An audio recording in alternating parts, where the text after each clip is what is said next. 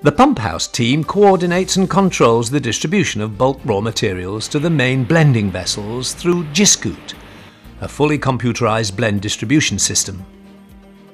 The required amount of each bulk component is entered into the system. The components are transferred in the specified sequence via dedicated lines to the appropriate mixing vessel. Specialty additives are added directly to the blending vessel in sequence once their exact weight for the blend size have been measured. Certain additives can only be added at an elevated temperature to blend in successfully. A sample of every finished blend is taken to the laboratory for QC inspection prior to the blend being approved for packing or transfer. The company has a dedicated manufacturing plant for the different product technologies involved to avoid any potential for cross-contamination.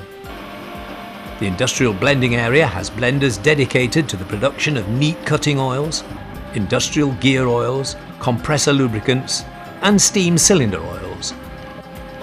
A special fire-retardant blending area is used for solvent-based cleaning products, mold release agents, and rust preventatives. Isolated from the main oil-based lubricants blending areas is the recently completed multi-million-pound investment in the Metcut production unit. This facility is capable of producing 5,000 tons of water-miscible machining fluid concentrate per annum. These high-temperature blenders are producing very complex formulae that can have as many as 32 components added in sequence to a demineralized water base from the company's own plant. They can take up to 4 days to make.